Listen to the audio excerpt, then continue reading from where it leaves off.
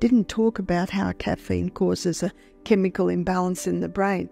And what's depression? A chemical imbalance in the brain. Doesn't talk about any of that. So it's important to know what the deceptions are. Ever feel like you are dragging yourself through the day, desperately needing that extra boost but tired of relying on coffee or energy drinks? You are not alone. So many of us have been conditioned to think caffeine is the only answer when our energy levels dip. But guess what? There are amazing natural ways to boost your energy without a single drop of caffeine. And who better to guide us through this than Dr. Barbara O'Neill, a wellness expert who is all about natural health solutions. Dr. O'Neill's approach is refreshing because it doesn't involve quick fixes or band-aid solutions. Instead, she digs into the root causes of low energy and offers simple, natural remedies that can make a huge difference in how you feel every day. Let's dive into what she recommends. First up, let's talk about hydration. I hated traveling in the car. I'd always get headaches. I got colds often and I get terrible sinus. And then I started to study the body. And then I started to study how much water we have. And then I started to look at what happens when you don't have the water. So I began to drink more water. I never get a headache now. It sounds almost too simple, right? But the truth is, many of us are walking around in a state of mild dehydration, and that can absolutely zap our energy. When your body doesn't have enough water, your cells struggle to function properly. Dr. O'Neill explains that water is like the fuel that keeps our internal engines running smoothly. It helps transport nutrients to your cells, flush out toxins, and keep everything in balance. She often says, your body is about 70% water, so it is pretty clear how important it is to keep that water level up. Think of it this way. When your car is low on gas, it doesn't run as well, right? It's the same with your body. Without enough water, you might find yourself sluggish and less energetic. Plus, dehydration can make your skin look dull and dry, which is not exactly great for your overall vibe. Nobody wants to feel tired and look tired, right? So instead of grabbing another cup of coffee when you are feeling down, try reaching for a glass of water first. It's like giving your body a little internal shower. It wakes you up from the inside out. Here is a tip from Dr. O'Neill. Don't just take a sip here and there. It's best to drink water consistently throughout the day. By the time you are feeling thirsty, you're already a bit dehydrated. The goal is to keep your hydration level steady, so make it a habit to drink water regularly, even if you are not feeling particularly thirsty. And here's where it gets even more interesting. Dr. O'Neill suggests a simple trick to enhance hydration. Place a crystal of Celtic sea salt on your tongue before drinking water. Now, you might be thinking, salt? Really? But hear me out.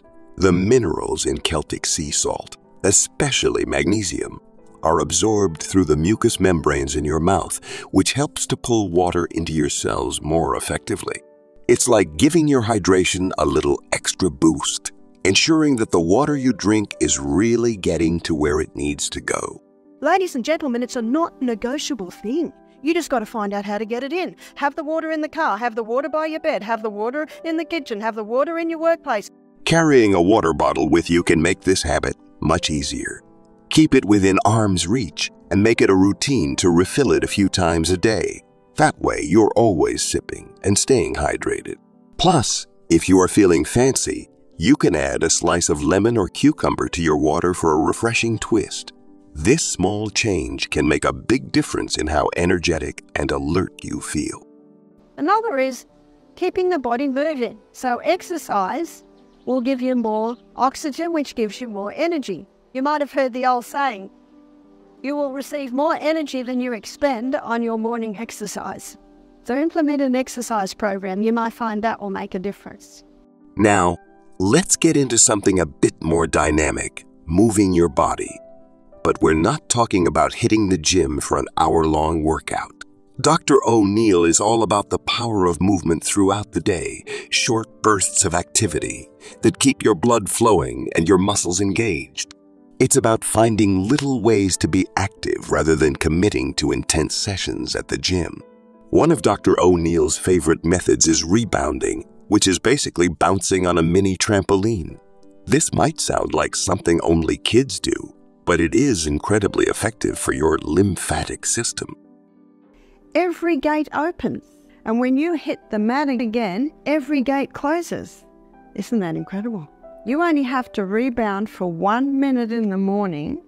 The lymphatic system acts like your body's drainage system, helping to clear out toxins and waste. Unlike your heart, it doesn't have a pump, so it relies on movement to get things flowing. Even just a few minutes of rebounding can stimulate your lymphatic flow and give you a nice energy boost. Plus, it's a fun and playful way to get moving. If you don't have a rebounder, don't worry. There are plenty of other ways to keep your body active. For example, a quick walk around the block or a few minutes of stretching can also work wonders. Dr. O'Neill suggests setting a timer to remind yourself to get up and move every hour. It can be as simple as doing a few jumping jacks, stretching your arms and legs, or even dancing around your living room. The goal is to keep your blood circulating and your muscles engaged. Dr. O'Neill also loves incorporating movement into daily routines. For instance, while watching TV, try doing some light exercises during commercial breaks, or stand up and stretch every now and then if you are working at a desk all day. These small bursts of activity can add up over time and make a big difference in how you feel. Another tip from Dr. O'Neill is to not underestimate the power of a good stretch. Stretching keeps your muscles flexible, strong, and healthy, which is especially important if you spend a lot of time sitting. Try reaching for your toes, stretching your arms above your head, or doing some gentle twists to keep your spine flexible. The idea is not to achieve perfect form or perform intense workouts, but to integrate movement into your daily life consistently. Ultimately, it's about finding what works for you and what you enjoy, whether it's rebounding, walking, stretching, or dancing. The best exercise is the one you look forward to and can stick with. So, make movement a natural part of your day, and you'll find that staying active becomes an enjoyable and rewarding part of your routine. In fact, when you breathe through your nose, you'll get 18% more oxygen going into your blood. And when you've got oxygen coming into your cell, you've got 18 times more energy that cell can give you. There's number one cause of chronic fatigue syndrome is lack of oxygen at the cellular level. Let's talk about another cool trick Dr. O'Neill swears by, breathing techniques. Sounds a bit basic, right? But here's the thing, most of us breathe all day without really thinking about it or doing it properly. We often take shallow breaths, which means we are not getting enough oxygen. This can leave us feeling tired and foggy. Dr. O'Neill recommends a technique called breath pacing. It's pretty simple. You sync your breathing with physical activities like walking or stretching. The idea is to inhale deeply through your nose, filling up your lungs completely, and then exhale fully, letting go of any tension you might be holding on to. This kind of deep breathing helps get more oxygen into your blood, which gives your whole body a little energy boost. It's like hitting the reset button for your system. She often says, think of your breath as your life force. When you breathe deeply, you are nourishing every cell in your body. Deep breathing can really help reduce stress, boost your energy, and improve how you are feeling overall. Because nose purifies the air, it warms the air, it humidifies the air, it pressurizes the air so it's perfect for the lungs. Dr. O'Neill is big on nose breathing over mouth breathing. Why? Because your nose is designed to breathe. It filters, warms, and humidifies the air, making it the best way to get oxygen into your system. Breathing through your mouth, especially if it's shallow, can be less efficient and even dry out your mouth and throat. So, here's a simple way to get started. Find a comfy spot to sit or stand. Breathe in deeply through your nose, counting to 4 as you go. Feel your lungs expand and your belly rise. Hold your breath for a count of 4, and then slowly exhale through your mouth, letting all the air out. Repeat this a few times and see how you feel. It's a small change that can make a big difference in how energized and clear-headed you feel. Dr. O'Neill also dives into the impact of stress on your energy levels. Stress can drain your energy faster than anything else. When you are stressed, your body is in a constant state of alert, which is incredibly exhausting. To combat this, she recommends some great stress reduction techniques like prayer and relaxation exercises. One of Dr. O'Neill's go-to methods is prayer. She is a big believer in the power of taking a few moments each day to pray, and it doesn't need to be anything elaborate or time-consuming. Just a few minutes of quiet reflection can work wonders for calming your mind and bringing a sense of peace. Anything happens that stimulates you to feel anxious, you do 5 seconds of breath in through the nose and hold it for 3 and 5 seconds out. Do that 10 times and that will stimulate your parasympathetic nervous system. Here's how you can give it a try. Find a quiet place where you won't be disturbed. Close your eyes, take a few deep breaths, and focus on something positive. You might say a prayer. Think about what you are grateful for, or simply sit in silence. The goal is to let go of any worries or negative thoughts and let yourself unwind. It's like hitting the reset button for your brain. Dr. O'Neill also loves using essential oils for relaxation. Scents like lavender, chamomile, and eucalyptus are known for their calming effects. You can add a few drops to a diffuser to fill your room with a soothing aroma. Take a relaxing bath with essential oils, or even just inhale them directly from the bottle. It's a simple and pleasant way to help your mind and body unwind and feel more relaxed. Let's dive into nutrition and how it impacts your energy levels. Specifically, what you are putting into your body to keep it running smoothly. So what should we be eating? We should be eating a diet that's high in fiber. So all plant foods have fiber. So that meal we had tonight, everything had fiber. So your plant-based diet's fiber, generous amounts of protein. Dr. Barbara O'Neill is all about eating foods that are packed with nutrients to give you steady, long-lasting energy throughout the day. You know those foods that give you a quick boost, but then leave you crashing soon after. We want to steer clear of those. Dr. O'Neill suggests focusing on whole foods like fruits, vegetables, nuts, and seeds. These nutrient-dense options provide a steady release of energy, so you are not constantly riding the roller coaster of energy, highs and lows. For example, snacking on a handful of almonds or munching on a crunchy apple can be both tasty and packed with nutrients to keep you going strong. Here's a cool tip from Dr. O'Neill. It's not just about what you eat, but also how often you eat. She recommends eating smaller, more frequent meals throughout the day. This keeps your blood sugar levels stable and avoids those dreaded mid-afternoon slumps when you might be tempted to grab a coffee or a sugary snack. So, instead of having 3 large meals, try spreading your meals out a bit more. Is caffeine, because of the way it leaches the magnesium out of the body. And as you can see by what I just described, magnesium is so important. Anyone that comes to me with high blood pressure, we do quite a few changes, but we always supplement with magnesium. Speaking of nutrition, Dr. O'Neill also points out the importance of magnesium. This mineral is involved in over 300 biochemical reactions in the body, many of which are directly related to energy production. Unfortunately, many of us don't get enough magnesium in our diets, which can leave us feeling tired and drained. Foods like leafy greens, nuts, seeds, and whole grains are great sources of magnesium, but you might also consider a supplement if you are not getting enough from your diet. Magnesium relaxes your muscles and nervous system, which can also improve your sleep, another key factor in maintaining energy levels. Dr. O'Neill also has some great tips for those of us who rely on caffeine to get through the day.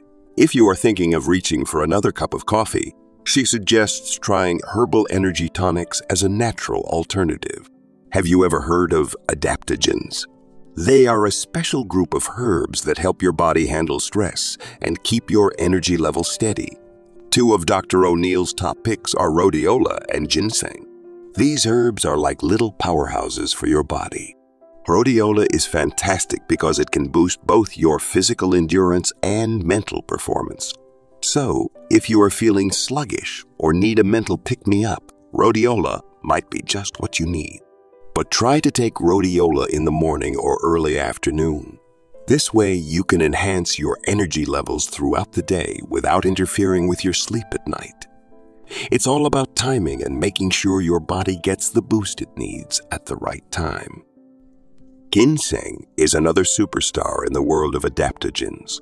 It is known for enhancing overall vitality and giving you a nice, steady energy lift without the crash that often follows caffeine. Imagine feeling more awake and alert, but in a natural and balanced way. Ginseng can help you achieve that. Incorporating these adaptogens into your daily routine is super simple. You can find them in teas, capsules, or even as tinctures that you can mix into your water or smoothie.